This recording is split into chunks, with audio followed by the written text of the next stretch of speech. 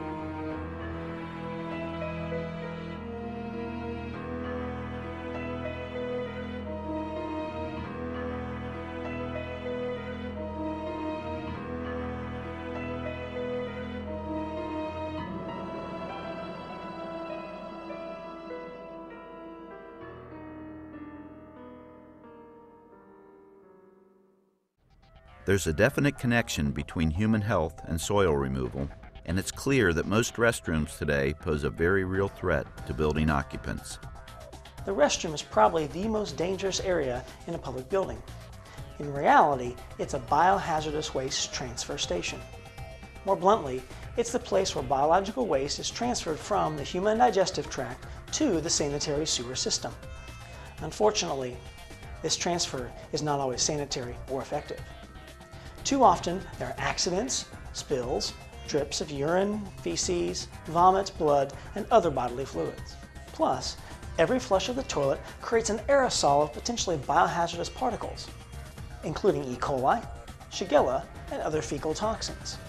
This phenomena, which is sometimes referred to as the toilet sneeze, broadcasts aerosolized particles into the air which eventually settle on the surrounding surfaces, including walls, dispensers, and even the floor. By far, the most plentiful biopollutant in the restroom is urine, typically concentrated around urinals and toilets. This normally sterile urine becomes a very rich food source for odor and disease-causing bacteria, in particular E. coli.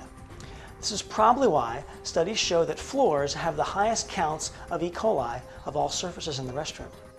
So, how do these harmful microbes make us sick? Well, they first must find their way into our bodies. This is commonly accomplished through the fecal-oral transfer, literally hands to mouth, nose, and eyes. Hands can be contaminated by coming in contact with static transfer points, such as dispensers, faucets, door handles, even desktops. In addition, any object that comes in contact with a contaminated surface becomes a disease transfer point and is referred to as a fomite. The most practical defense we have against these invisible microbes is effective cleaning and proper hygiene. With all the problems in the public restroom, it's important that we go beyond simply cleaning for appearance to cleaning for health.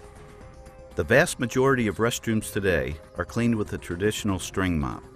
However, there are some inherent problems with mopping, problems that can compromise health. First, to save time and reduce slip-fall accidents, most restrooms are damp mopped, which typically involves a single pass with a very small amount of cleaning solution.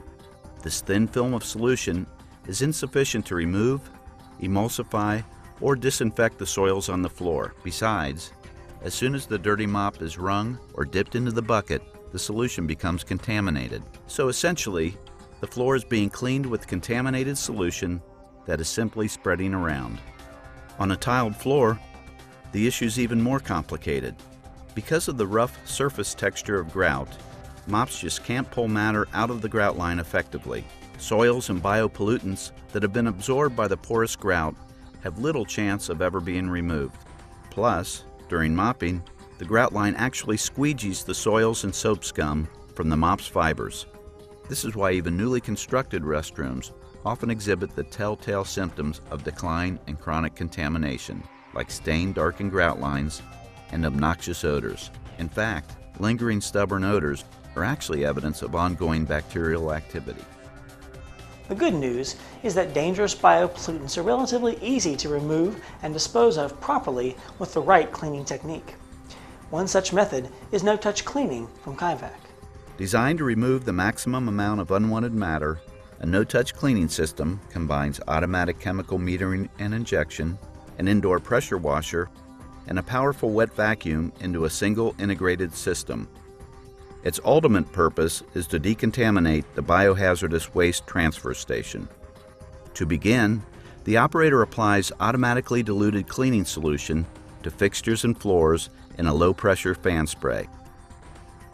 As the liquid cleaning solution dwells, it loosens and lifts soils in preparation for vacuum extraction. In addition, the fluid brings residual dehydrated soils, such as dried urine, into liquid solution. Next, the operator pressure rinses the target surfaces with fresh water, power rinsing hard-to-reach areas such as seat hinges, behind toilets, and so on, carrying contaminants to the floor in a current of water. The power of the indoor pressure washer is ideal for attacking accumulated matter without harming surfaces or personnel. If necessary, the operator can manually brush problem spots to further loosen soils. Then, the operator suctions all liquids and contaminants from the floor with the built-in wet vacuum. This high-flow fluid extraction process creates a liquid current that transports the unwanted matter into a recovery tank where it's contained and quarantined. The vacuum also leaves the floor clean and dry and ready for use. The drying action also inhibits bacterial growth. Recent studies confirm that all cleaning methods do not produce the same results. A comparison was made between traditional mops, flat mops, and the Kaivac no-touch cleaning process, measuring soil and bacterial removal in grout lines.